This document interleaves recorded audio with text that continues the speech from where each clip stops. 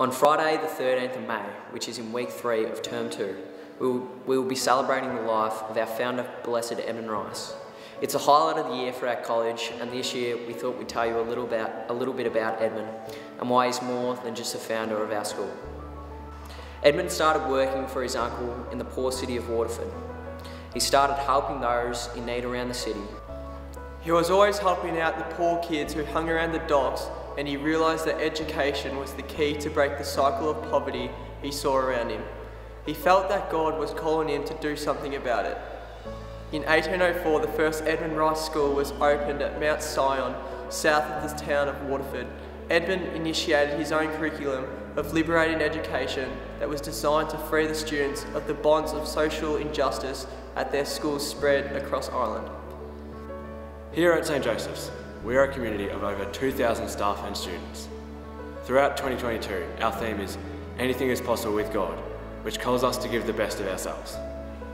We are a community which has already made an enormous difference to some of the poorest communities in Africa. St Joseph's Primary School in Kensekka had just 3 mud brick buildings, meaning many students didn't even have a classroom to learn in. The students of St Joseph's Primary now have 2 new large buildings which collectively make up the kindergarten and grade 3 and 4 classrooms. In just 1 year, the school has grown from 120 to over 400 students. 4 years ago, the St Joseph's Kensekka Vocational Senior School was established. This school now provides low-cost education to students from poor families within a radius of at least 24 kilometres.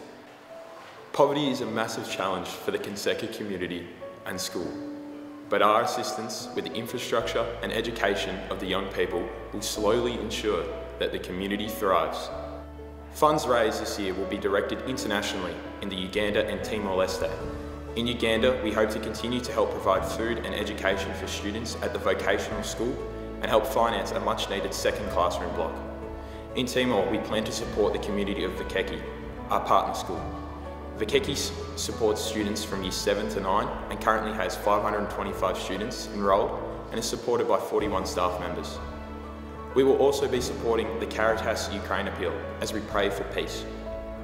Locally, we hope to provide support for Edmund Rice camps, which provide holiday programs for children from poor and refugee families, as well as Lifeboat, which provides support for survivors of sexual abuse.